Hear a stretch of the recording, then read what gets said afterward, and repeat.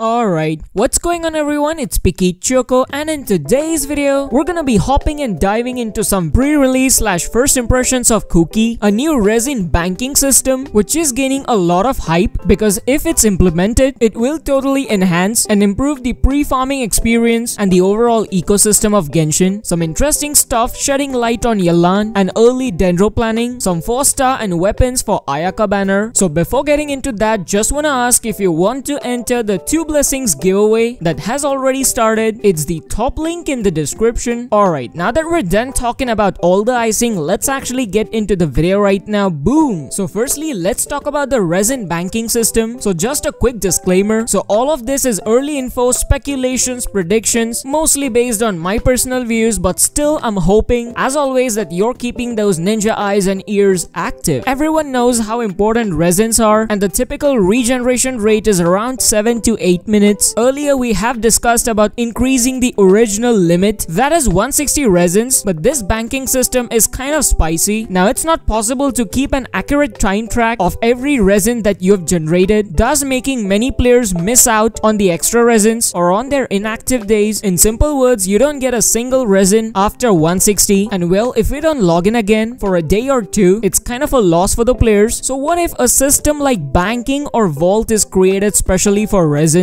meaning that if a player is inactive for a certain amount of time, why not store that amount of resins which he can later use for the pre-farming or the bosses? In no bad terms, if a player is not active for 1 day, after 160 resins, store the extra amount into his account which he can later redeem and either convert it into fragiles or use as it is. Now a limit to these vault or bank is quite obvious because then players won't care to log in daily and would simply be inactive for weeks and even gain those resins. So yeah, limiter is obvious. Overall, this sounds interesting, but I'm hoping that at least even if they add or increase the overall limit of resins, it would be awesome because the way bosses and farming and even pre-farming is increasing, things are kind of becoming difficult and messy. So yeah, excited for these to happen sometime around the future. Now moving on to next bit of Ayaka's banner and the possible weapons. After taking a close look at all the patterns of 4 stars and the elemental synergy, the ones with a higher chance may be Razor and Rosaria, and the ones with a lower chance may be Sayu and Noelle, because the time gap for all of these 4 stars has been pretty insane, especially Razor. So yeah, now moving on to the weapons. I mean, Ayaka's 5-star signature weapon is quite obvious, but in addition to that, Wolf's Gravestone makes quite a sense, and the reason being its occurrence. The probability of Skyward Hop could also not be ignored, but if we take a look at the weapon occurrence, of course the Gravestone looks quite obvious, so kind of excited to see how much of a response does Ayaka's Rerun receive, especially when Kuki and Yelan are around the corner, which makes me further move on to the topic of Kuki. So talking about her role, it looks like she may be the first electro healer whose secondary focus may be on the electro AoE damage, but the main purpose healing. Of course, a sword user, that's basically clear from her official art. So stats for Kuki, she basically has 12,000 HP, which is basically typical to any sword user, especially the 4 stars, and good luck farming Rune Serpent, it's kind of challenging. Now talking about the interesting thing, and that's talents. The normal attacks are like a no-brainer, simple and easy, but her elemental and burst are the most interesting. Now the most interesting mechanic or state I should say is the sanctification, where she basically makes a ring around her like Barbara, but this one basically deals electro damage plus healing only on the active character in very simple language, and do note that it will be based on max HP, so more focus on HP artifacts. A bit of wordy terms here, but I'll try to explain in simple language. Now do keep in mind that she was a shrine maiden whose foremost duty is to cleanse the evil and heal the weakened. Now her elemental burst, it's like creating a pure area that will continuously deal electro damage, which is also based on her max HP, and it looks like she will get a bonus if she's not doing well. So to sum everything up, focusing on HP build, best performance when HP is low, and an active healing are the points that are making the community hyped up. So I'm very excited and kind of intrigued to see what kind of hype and value these characters provide to the community. Now moving on to the last bit, which is kind of itsy bitsy and brain tickling. So as for the latest speculations, I don't know why, but it's being repeatedly suggested to the player base to make smart choices by highlighting the quote that your choices and actions will be impactful for the future. Choose your team wisely. So maybe this is related to Dendro because the back-to-back Hydro 5 stars and a focus on multiple performance of Electro. So factors like these are intensifying and pressing the community thoughts about this being related to Dendro. So maybe there might be a Dendro related news coming soon. I mean, it might not just be characters, but you know, maybe Dendro related mechanics or reactions or stuff like that. So from all of this, we could say that it's a bit of a tricky situation, and it will be very interesting to see what kind of choices do players make. Will they prefer reruns or go for the new lineups? And most importantly, how many primo gems will they save? So that's basically it for today's video. Just thought I'll update you all on the latest news about Kuki, concept of resin banking, and some real-time news. And I hope it helped you, so make sure to subscribe so that you won't miss on any latest news related to Genshin like these. As always, I'll see you all in the next video with some interesting new news. Until then, stay safe and stay picky.